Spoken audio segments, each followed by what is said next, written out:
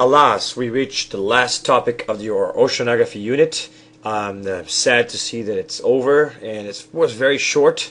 And most definitely, you could spend a whole year breaking this down into more detail and learning more about it, especially with the life aspect of it. For those of you who really like it, take a marine biology class. It's offered in high school and in college, and so it's very, very interesting. And we learn about much of those things in more detail, as well as the different types of life that live in the ocean in greater detail than we ever could in the small scales of the Earth Space Science course. It's about time to stop surfing the waves of the internet and start surfing some real waves. We live in Florida, where I teach from right now, and we don't have a lot of waves. The beach is actually very, very, very long, and the barrier islands also don't help much. But either way, this lecture will be actually very interesting. We're going to be talking about lots of things. We're going to be talking about waves, currents, and also tides. And we're also going to talk about erosion of the shoreline in more detail. Before we start, let's talk about some basics about the structure of the ocean water. As we talked about in the previous chapter, the ocean water actually is broken down into three major layers. We have the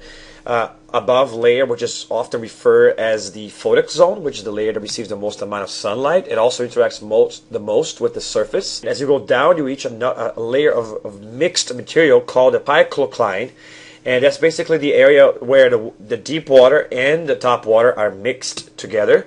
And then you have a deep layer that is very different from the top layer, where life and interaction with the surface is much reduced, and I think of it as the big oceanic desert. It's the area of the ocean that has the least life and activity. But it's not completely useless. It's got a lot of stuff going on there, including a lot of important geology and a lot of important ocean life as well.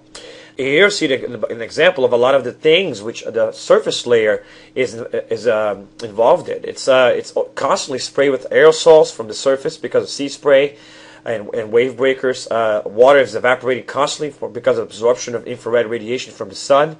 A lot of that infrared radiation actually penetrates the surface as well, allowing for the photosynthetic activity of animals in the surface, which actually produce oxygen, and those are phytoplankton and other bacteria.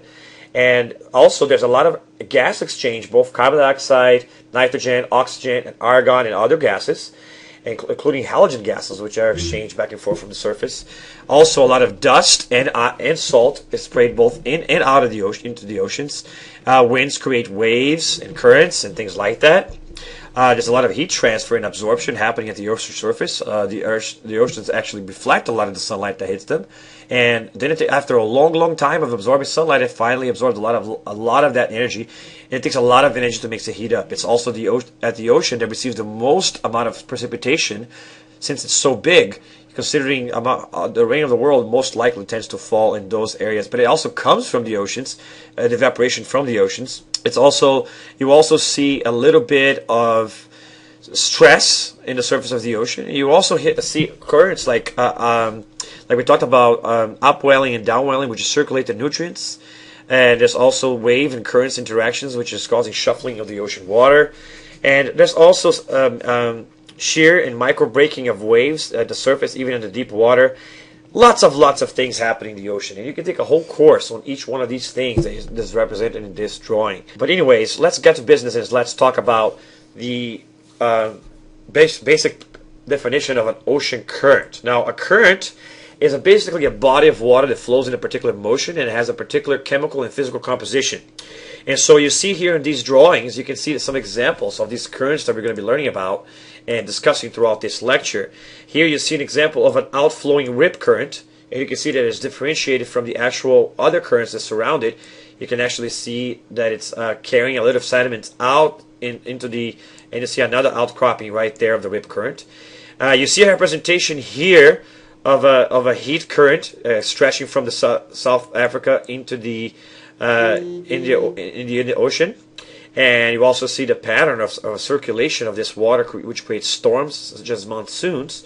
And there's definitely a monsoon current associated with this. And also, you see here an example of how the bentos that live in the bottom of the water have to constantly deal with the motions of such as wave motions and other motions like that, which create currents. An example of an Arctic current involved in the Arctic Circle. These are the Aleutianales there in the peninsula of the Alaska, and this is like the sea, basically the Bering Sea, which is the area that's sometimes frozen in the water over the winter, and it has very peculiar currents as well. You see the description of the ocean currents, or the Great Conveyor Belt, which is down here. Both of these deep and surface currents are very important in distribution of heat and salinity across the world. And these are some examples of currents. Now, you remember that you define a current based on the chemical and physical composition of its waters, especially in terms of salinity and temperature. And we'll be talking about that in more detail later. Now, you also have here as a picture of our surface currents. Now, surface currents are currents which affect the first 200 to 300 meters of ocean water.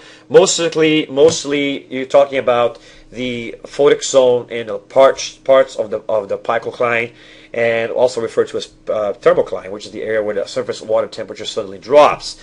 And one thing that's interesting about it, as you can see, is that these currents are rotating and moving around in the surface of the water, and there's patterns of rotation when you compare the southern versus the northern hemisphere. Now, what is actually causing these surface currents to be moving is the winds. Now, a little bit we reviewed that's actually important for this, therefore, is the idea of the global winds. Now, remember from the climate and weather chapter, we talked about the idea of the trade winds, which is a series of hot winds that carry heat from, the cold winds. We actually carry cold winds from the north. I don't know why they put it in red in this drawing. I guess it's because it's in the tropic area. So they want you to understand that as the trade winds approach the equator, they're actually warming up. But they actually are cold winds that carry cold from the polar regions into the equator. And they converge in an area that's called the doldrums. And now remember that these doldrums actually travel up and down with the seasons. So this actually, the whole conveyor belt of winds actually fluctuates up and down. You also see the westerlies, which is a wind pattern that carries, it goes towards the east, coming from the west. That's why it's called westerlies. Winds are named after where they come from.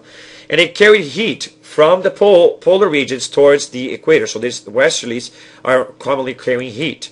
Now remember that in this area here, which we call the horse latitudes, there's very little wind because the winds are leaving from the area. In the same way, there's very little wind in the doldrums since the winds are converging and canceling each other out in this area. But there are often storms, very bad cyclones and anticyclones that form in these areas when there is collisions between the air masses. So there's very rarely problems, but when there are problems, they're the worst. And then you have the polar easterlies, which blow towards the west in the top, very fast moving winds which cause very severe storms. Now remember also that this whole thing has to do with convection, which is because when you have differential heating of one area being hotter than the other, so you see in this picture here the bottom is much hotter than the top, and since the top is losing heat, you get this circling pattern of heat where the heat it causes a decrease in density, which causes the water to flow up, and then when it gets colder, the water flows back down. A similar thing happens here because this area is constantly blasted by sunlight, which makes it hotter. That creates a pattern of heat generation, which is called the Hadley cells, where the heat from the tropics actually escalates towards the poles. So you have both a horizontal flow of winds in the earth, and you also have this vertical flow of winds up there, which transfer the heat around the earth. And you see how these winds actually create patterns. And you can see how the winds actually hit the continents, and the trade winds first push the winds this way, and then they finally go that way. You see the pattern of the Gulf Stream, which is going to be following this pattern. Now, these are the paths of actually lots of tropical cyclones and hurricanes which are formed. And this is a historical markings of all these storms. And the pattern that you can see actually is the formation of this overall pattern of motion, which mimics what's happening with the trade winds and westerlies and in the ocean circulation system. And you have a little bit of southern cyclones here in the Pacific as well. Now also I would point out that there's actually a large area right here in the middle that does not have a lot of activity, and that's where we refer to as the doldrums. And you see that there featured. Now, Why am I reviewing global winds before I even start talking about our surface currents? Because the surface currents are caused mostly by these global winds. And you will see in the next drawing, when we compare the both of the two together, that it's in fact the surface winds are the ones that are actually pushing the wind, the currents in the directions that they go. One last thing that I would like to talk about in reference to the wind currents is that the combination of the vertical and the horizontal fluctuation of winds actually creates a pattern of wind transference that looks something like this in the U.S.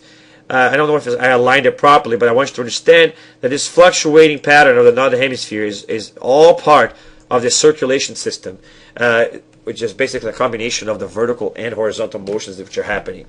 Now you see here a picture of those currents, those surface currents that we were talking about, and you see deleting the continents, how they actually move around, and you see these patterns of actual circulation that happens in the ocean, and they refer to the heat patterns around the ocean. Now, these are actually wind patterns, not ocean patterns, and you can see the areas of high pressure and low pressure around the world, and then you will see that the currents, especially the geries, which is the circulating currents on the oceans, are going to be related to these pressure zones, and we're going to talk about that on this next slide. Now let's look at how these currents actually line up. Now what I'm doing here is I'm superimposing an image of the global belts, including the Hadley cells and the trade winds and westerlies, and this thing. And I actually put here a picture of the sun and of the Earth being heated by the sun to show you that because the Earth is a sphere, this area up here reflects indirect sunlight when compared to the area in the center, which reflects direct sunlight. That's what creates differential heating, which creates the convection cells of the wind circulation patterns. But notice that the circulation of the ocean, marked in green, mimics what's happening with the circulation of the winds. Notice that these winds here, the trade winds push the currents, the ocean currents, that way. But then they hit the continents and are forced to move up, where they actually hit the westerlies, which then push the currents that way, and the process restarts. But since the Coriolis effect is opposite on the southern hemisphere, what you get is the opposite. Again, the currents will go in this direction. When they hit the continent, they will be forced to go south and hit the westerlies and then go this way. Which means in the northern hemisphere, you will see the currents going in a clockwise direction, and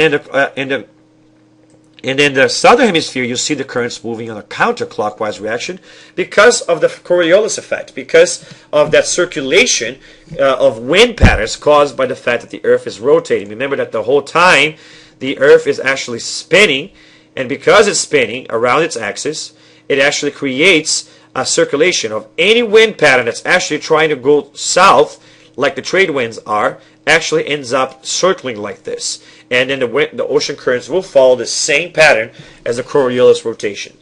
All right? And so if you ask yourself what actually causes these circulation patterns in the surface of the water, you would have to say it's a combination of a lot of things. First, obviously, local and global wind patterns, especially the trade winds and the westerlies, are going to be the ones which are going to be pushing these currents in the directions that you saw before. And also, the fact that the Earth rotates and spins is going to create what we call a Coriolis force, where because the water is not actually attached to the Earth, the Coriolis force of the Earth's rotation actually creates, so imagine that the Earth's gravity is constantly pulling the ocean towards the center of the Earth. Meanwhile, the rotation of the Earth is throwing the oceans out by centrifugal force. The effect is that the formation of these bulges, all right, and then the current cannot go straight, but has to go around these bulges and form a circulating pattern. And basically what happens, because what mimics what happens when you travel from an airplane and the Earth is spinning. Because the Earth is spinning, you cannot exit and leave in the same place you got. If you try to go in a straight line, you will end up doing something like this, because the Earth is moving in that direction at the same time that you're trying to move, in that direction. So that's why you end up getting that effect. Now also, Continents also are a great part of the reason why currents flow in the way they flow, because the continents block the motion of these currents. And notice here, for example, on the North Atlantic Geary, that the equatorial currents end up hitting North America and then are forced to diverge and go north and then complete the Geary that way. And the same thing happens across the entire world in all sorts of continents. You get these circulating patterns, which happen because of the additive effect of westerlies, trade winds, Coriolis effect, and continental blockage. All right? And notice that when you don't have the continental blockage, you can actually get a continuous current circulating the entire world. We'll talk more about these currents on the next chapter and video, and also introduce the concept of deep ocean currents. I'll see you then.